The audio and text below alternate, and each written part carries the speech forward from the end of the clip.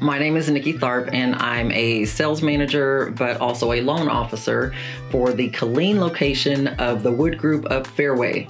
That's a mouthful. Most companies, and when you're in sales, they want you to produce a certain amount. There's quotas, and to be honest with you, this industry can be very, very cutthroat. So we want to do great things over here as well. So we focus on that too, but we definitely do not encourage a behavior of being cutthroat with your teammates. So even though we all still know that we're competing, that environment is not played around here. There's no company that's perfect, and there's not even any bosses that are perfect, but I've been doing this a long time, and I feel like my Wood brothers are who I need to be doing this journey with. And a lot of it is because of just who they are and how they choose to run their business. I do get recruitment calls often, especially now in this market where the industry is just, people are leaving it left and right.